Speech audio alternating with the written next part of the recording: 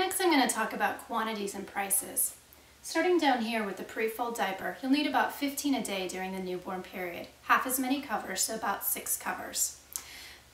Some parents skip the newborn size and they go straight to the infant size, and that will save you money. And some parents even skip the infant size and go straight to the regular size, and that will save you even more money. Of course, it will be a bit bulky during the newborn period, but it may be the only diaper that you ever need to buy. You will need to go up in size in covers as your baby grows, but when you need to do this drastically depends on baby's shape more than on baby's weight. So a slender-thighed baby is going to stay in a smaller size longer than a chunkier-thighed baby. For example, my daughter, who was quite slender-thighed, was in a size small diaper well over a year of age, but she had chunkier-thighed friends who needed to go up to a size medium or large at 4 or even 6 months of age.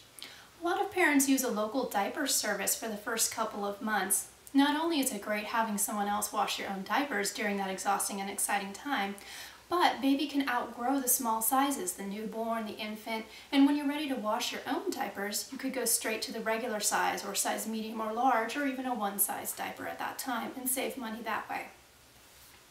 Now for every other day washing, which most parents find manageable to do, you can purchase enough pre-folds and covers for about $150. The contour diaper is a little more absorbent, so we say you only need about 12 a day of these, half as many covers, about 6 covers.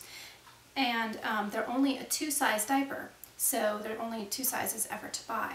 For every other day washing, this will cost you about $200.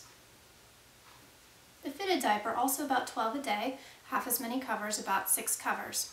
Now, depending on the fiber you purchase, it's going to cost you about $250 to $350 for every other day washing of a fitted diaper.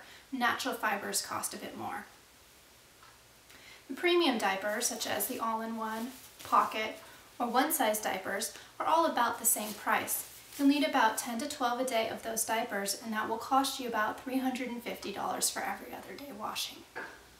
Now, I don't recommend that you buy just one type of diaper. I highly recommend that you buy several of each type of diaper that you're interested in trying. Go home, try them on your baby, see what's working for baby and what's working for your family, and when you find what you love, buy more of those. Anything that you don't get dirty, you can bring back, or if you wash it, you can actually sell it. All of these diapers retain their resale value quite well, and you can find places to sell them online, such as local cloth diapering stores, local Yahoo groups, Craigslist, or the international site diaperswappers.com, which is a great place to post questions, get answers, as well as buy, sell, and trade diapering accessories.